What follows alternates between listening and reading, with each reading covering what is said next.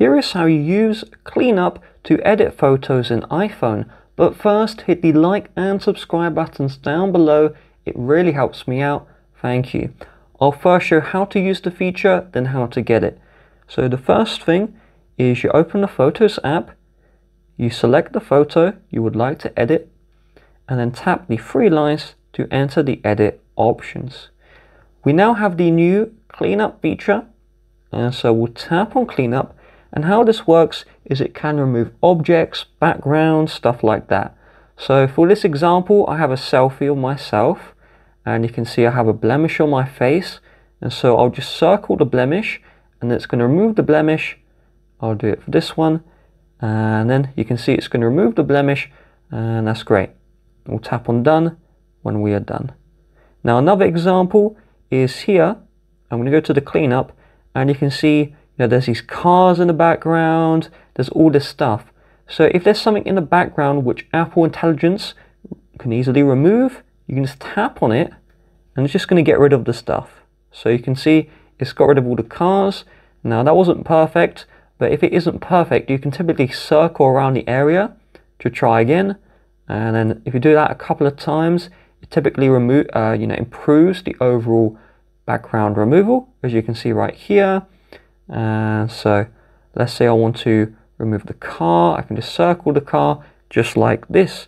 So it really is just a circle to remove feature. Now in order to get the cleanup, okay, my iPhone on the left has it by default. My iPhone on the right doesn't have the option. So what you do is first meet the device requirements. You need iPhone 15 Pro, iPhone 15 Pro Max, and any iPhone 16 series.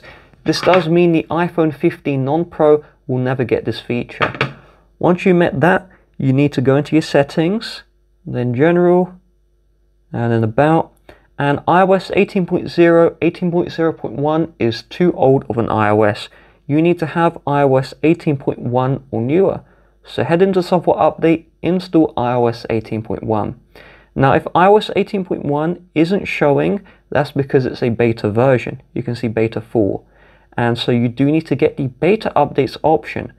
To get the beta updates option, takes about 10 seconds.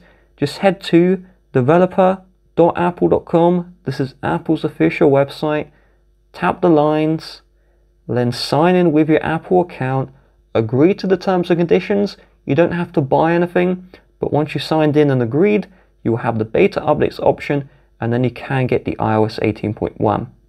Once on iOS 18.1, we need to open settings, and then we're going to locate the new Apple Intelligence and Siri. And so you don't actually have to have this turned on.